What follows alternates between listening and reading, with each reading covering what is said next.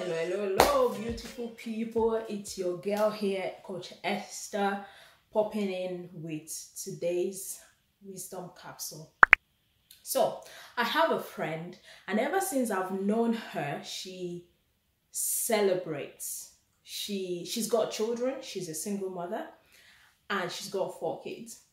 And every time it's a child's birthday, she'll go all out. Like, she'll decorate her home.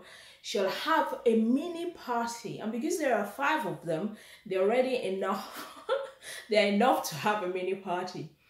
And she will only invite people that are closest to her. Not out of like any bad like motive or anything. Just because she knows how to celebrate herself and her children. The first time that I went to, when we became friends, and I went to her birthday party of one of her children, and the way she's gone all out, like you won't be able to tell that she's a single mother. She's decorated the home, she's bought children clothes, she's bought herself clothes, and they will change like maybe a couple of times during the period of the party. Sometimes she will make it bigger and invite other people. In the times I've seen her, the music will be blasting, and I used to look at her, never understood, and she would take as many pictures as she could, making memories. I did not understand. And then we got talking the other day, and she's like, look, Esther, you have to celebrate yourself. You can't keep putting your life on hold, waiting for somebody to come and celebrate you. You can't keep putting your life on hold, waiting for somebody to bring the bag, or somebody to bring life, or somebody to bring happiness. You have to create your own happiness, is what she said to me. And that got me thinking that the number of times that we wait around for people to help us. I mean, don't get me wrong, don't misconstrue what I'm saying. It's important to ask for help when you need it, but we it's easy for us to lay back and be blasé and say, oh, when I meet that person, or when this person comes to help me. Look at what you can do. What can you do to help yourself, rather than waiting for somebody to complete you? Like you said, she's a single mother.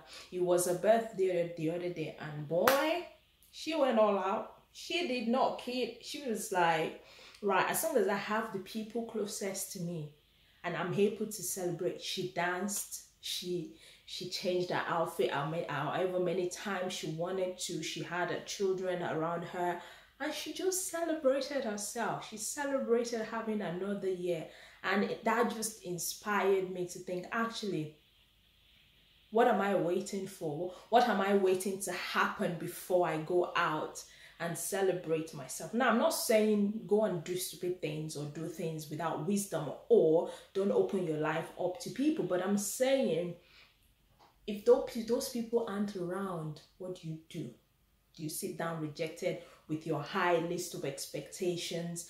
And that often leads to offense, because you have such a long list of expectations from people. If they don't meet those expectations, then we tend to throw people out because they've not met our expectations. But really, if we were complete by ourselves, really, if we know how to celebrate ourselves, which is part of self-care, really, if we know how to be happy, really, if we know how to create our own happiness, when people disappoint us, there's so much, the disappointment won't be so bad that we then start to cut people off, or then we develop offense and we keep grudges because, well, you didn't come to my last birthday party. But what if you had fun on your party? You did whatever you wanted to do on your birthday. Even if people aren't there, how about we choose to celebrate ourselves? How about we choose to live and do the things that we want to do, whether or not somebody is there? Again, don't get me wrong, I'm not saying don't ask for help. I'm not saying don't celebrate the people in your life. I'm not saying don't welcome people into your lives. As much as people can contribute to you, you can contribute to others. And if you start to think, what can I add to somebody else today, rather than looking for what other people can do for us, how much will our lives change?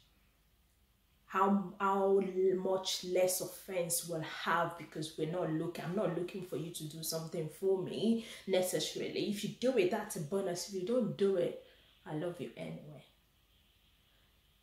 Well, I hope you've learned something and enjoyed today's wisdom capsule, and I will speak to you soon.